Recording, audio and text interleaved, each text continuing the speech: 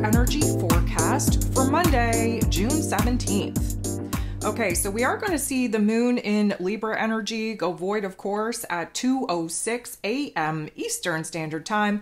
We're locking into Scorpio energy at 2:38 a.m. again, Eastern Standard Time.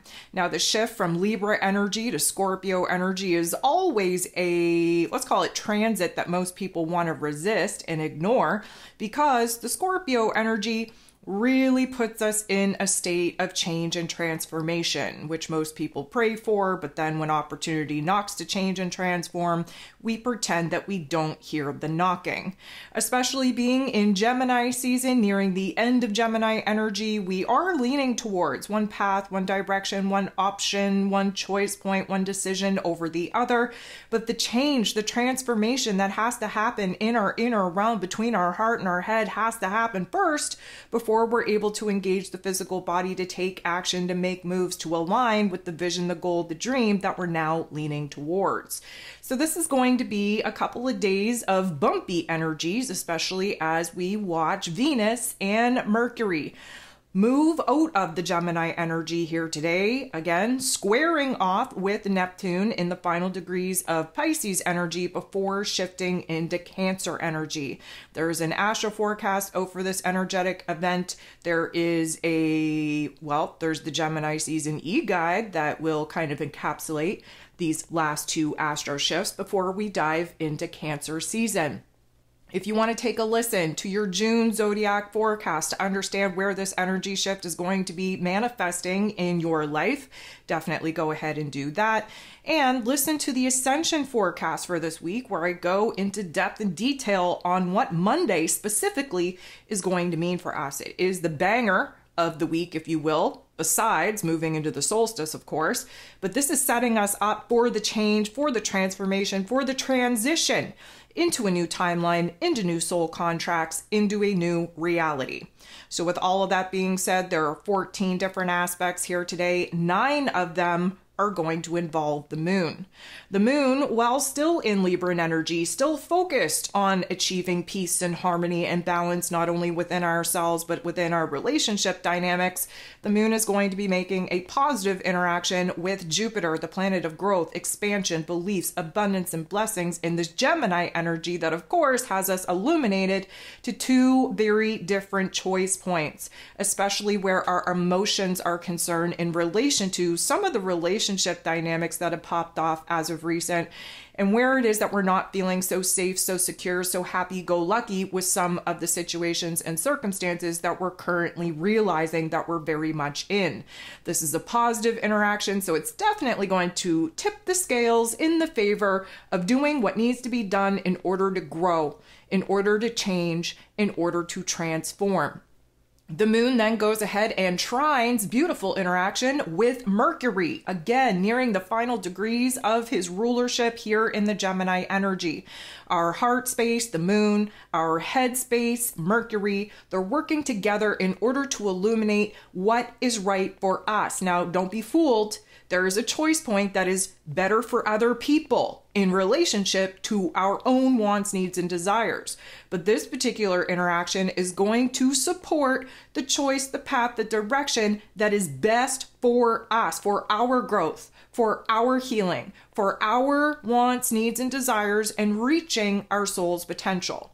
Now, this particular interaction can also trigger and activate an open line of communication in relationship dynamics for us to be very, very clear with the boundaries that we need other people to respect and honor in order for us to continue to stay in the same kind of role or relationship that many of us are contemplating backing away from. There is a heartfelt, warming type of energy coming through here, but again, it's about boundaries, standing very carefully, very confidently in our own power, being very clear on what it is that we will or will not continue to tolerate. This is the point in time that the moon goes void of course. And when the moon is void, things are shaky, things are unstable, things are uncertain. And because we're still in this Libran energy, we're hella indecisive. 2:20 a.m. Eastern Standard Time, Venus, the goddess of love, beauty, worth, pleasure, and money, she dives into the Cancer energy. Again, listen to the astro forecast, listen to your zodiac forecast, get out your guide. This is going to be a major shift in our heart space. At 2:22 a.m., so just 2 moments later, we have the moon still in this Libran energy, but void, making a very tough interaction with Neptune in his place of power in this Pisces energy. This is going to bring about the confusion. The power energy that we were standing in, that is gone now. Now we're second guessing ourselves. Now we're backpedaling. Now we are actually contemplating taking a step back and dimming our own damn light in order to make other people feel better about themselves. And of course, we are not doing that. This is the year of 8. We do have to stand in our power. We do have to really get to know thyself and honor thyself. And of course, giving our power away to other people is not doing the things that we need to be doing. So this confusion, this overstimulation of emotion, definitely pushing us all into the feels. The moon moves into the Scorpio energy at 2:38 a.m. Eastern Standard Time. 2 moments into this particular Scorpio energy, the moon in Scorpio, then going to trine, beautiful interaction with Venus, fresh in this Cancer energy. A trine happens when we're dealing with like-minded elements. The moon in a water energy, Venus in a water energy. What does water do? Well, first of all, it cleanses us from the overstimulation, the funkiness, the negativity, the pain, the trauma.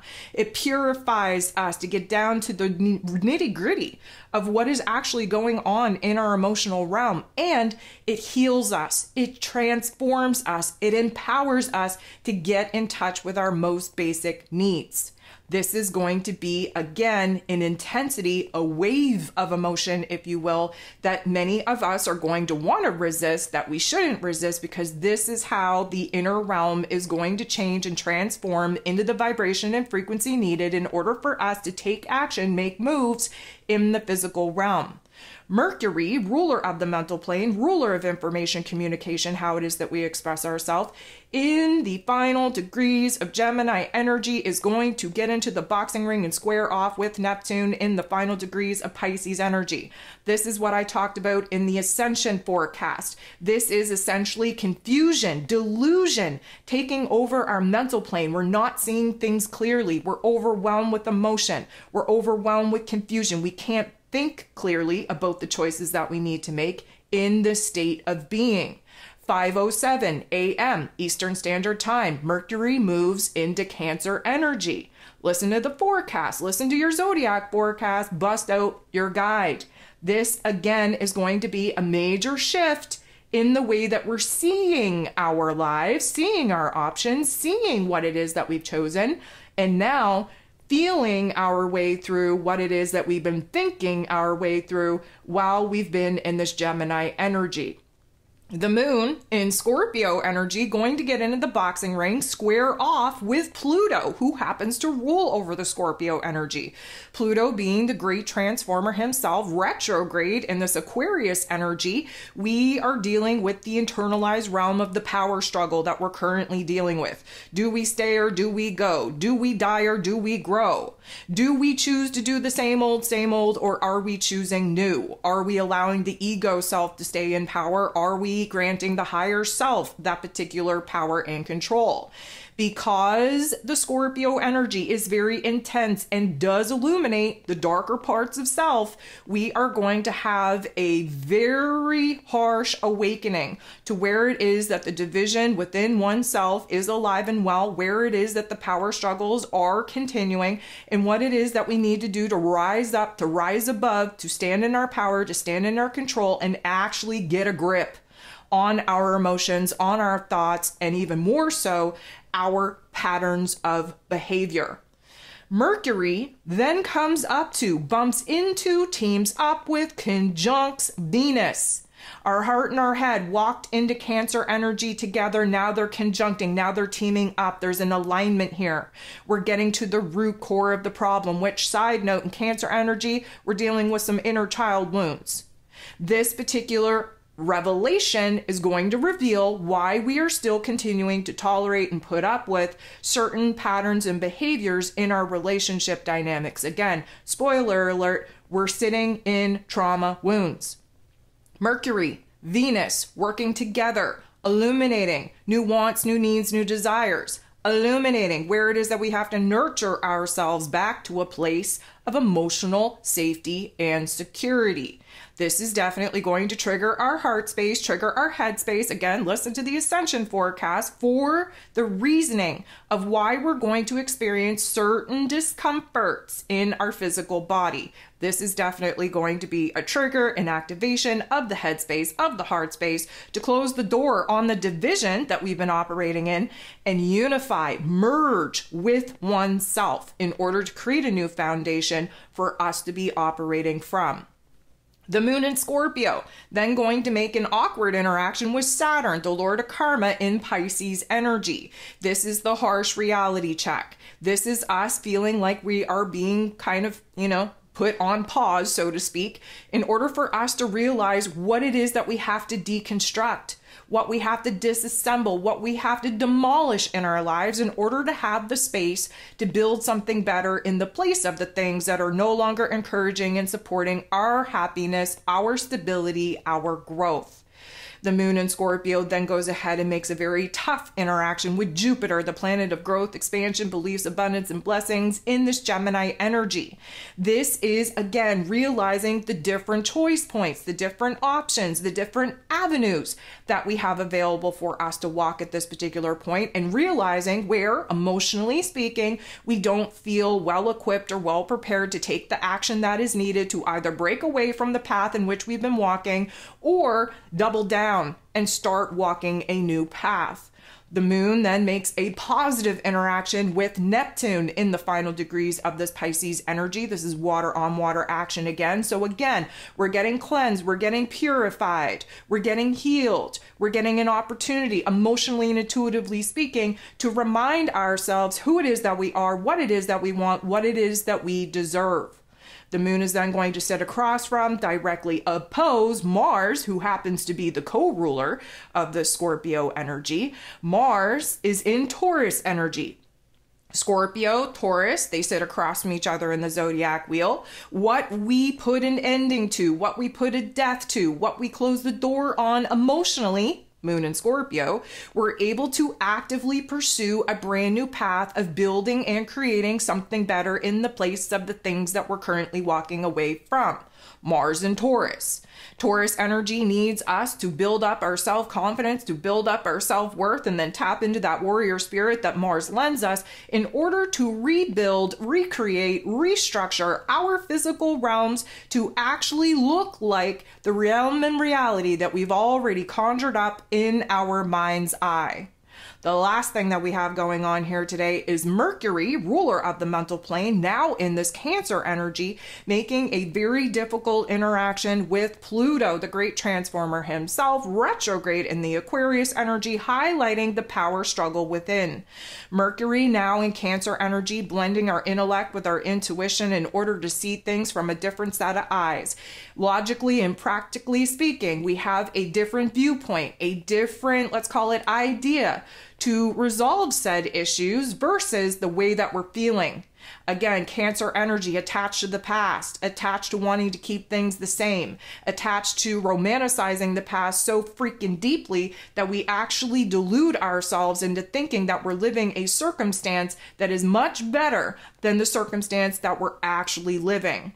Pluto is here to try and change our minds. Pluto is here to transform our minds into something more powerful. This is going to reveal hidden details, maybe even trigger conversations that need to be had that will reveal a bigger, broader perspective, really influencing the path, the direction, the decisions, the choices that we were set on making.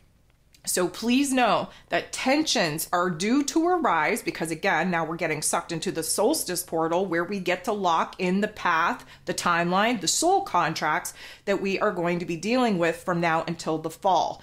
Definitely triggering a lot of negativity, a lot of fear, a lot of, I'm going to call it insecurities, that we feel like we're losing something, therefore feeling like we need to fight for something that technically speaking does not belong to us and is not a part of this new karmic chapter of this new timeline. We are going to do the cha-cha-cha. We are going to have to allow the water energy crash upon us in order for us to get real and raw and vulnerable with ourselves. What it is that we actually want, what we actually need, what we actually desire.